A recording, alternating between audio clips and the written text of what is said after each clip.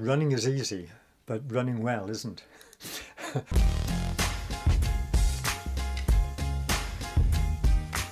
I started in 1991. I had an operation on both my legs for varicose veins, and the advice from the medical team was to walk a mile a day. And then I upped it to 2 miles, 3 miles, etc.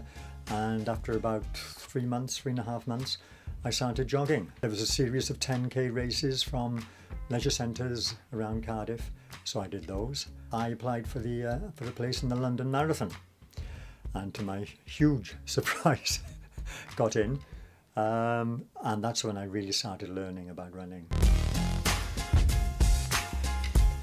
And you talk about you do trail running, and we're here in Cardiff, so where's good to do trail running in Cardiff? Oh, well, anywhere really in around Tongwyn Lais, Forest Fawr. There's a lot of places, and of course Penavant isn't too far away either.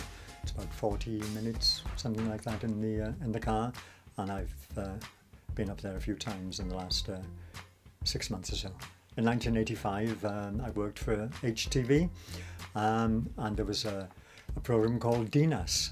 Paul Ambrose was learning Welsh as well, or had learned over the last 20 odd years or so. He was the sort of JR, if you like, of Welsh TV at the time.